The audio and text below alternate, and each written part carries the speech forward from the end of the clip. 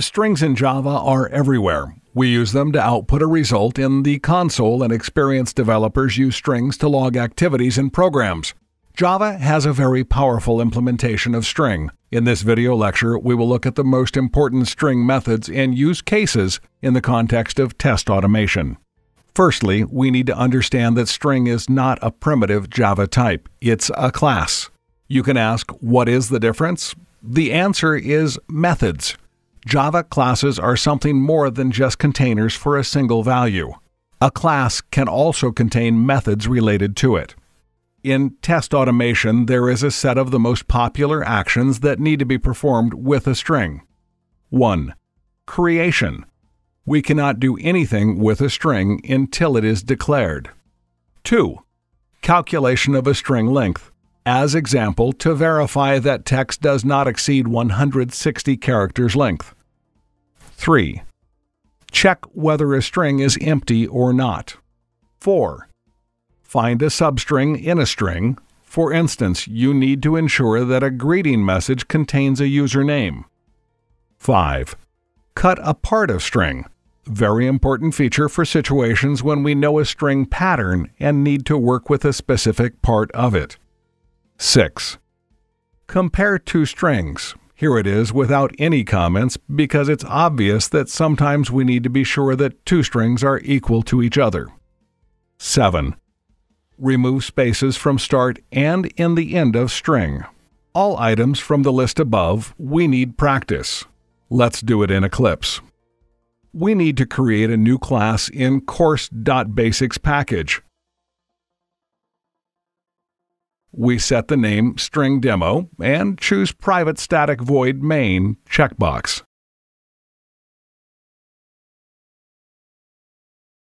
String can be created in several ways.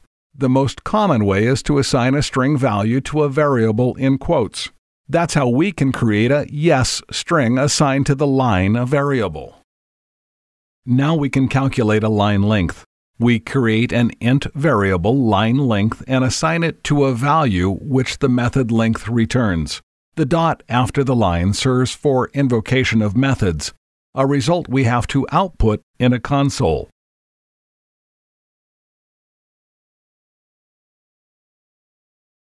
Run the class, and the result in the console is line length 3. Checking a string for emptiness is simple. We need to invoke the isEmpty method for the string. IsEmpty method returns true if the string is empty and false if it is not.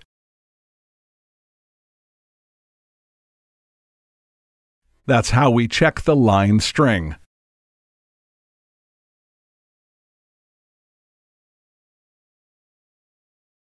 A console output for this example is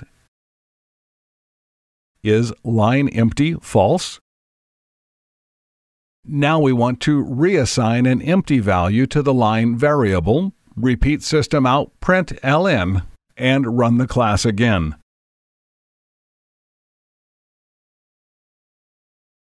A console output for this example is line empty true? For the next method demonstration, we need to create a new one-string variable. Let's name it phrase and assign the value Hello Java students.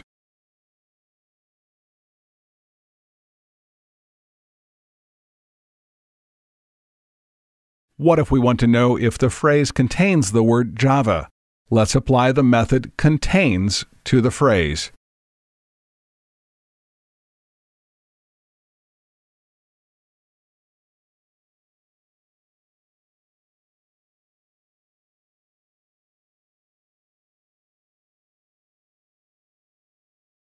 And the result is phrase contains Java true. One of the most frequent cases in automated testing related to strings is an extraction of a particular part of a string. As a rule, we need to get a number value from a string. Let's assume we have a string variable named product with the value price $5.25.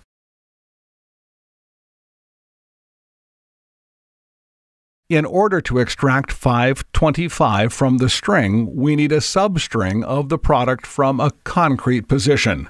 How do we define the position? We need to find an index of colon and add it to number 2. We need to find an index of dollar and subtract number 1 from it.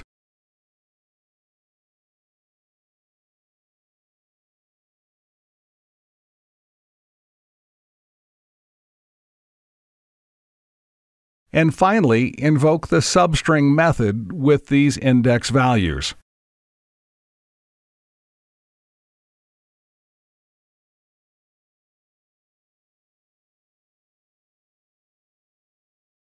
The console output is 5.25.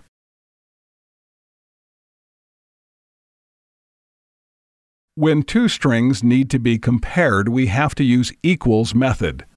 Let's create 3 new strings: car1, BMW.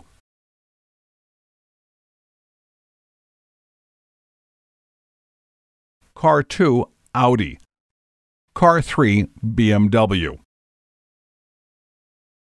And we can compare them with the help of equals method. Is car1 equals to car2?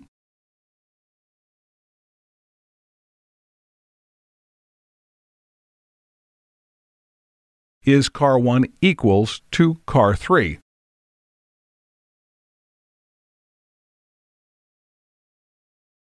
The console output is car1 equals to car2 is false.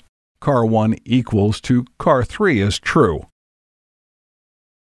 Just as popular is the string method trim.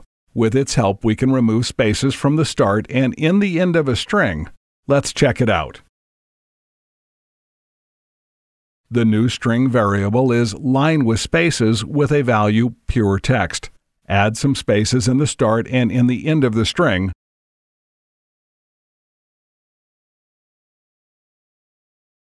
Now we can apply trim method. Here is the console output. In summary, we want to say that in practice we have to mix different string methods to achieve a desired result. So we recommend playing with string methods, and you will see how powerful they are.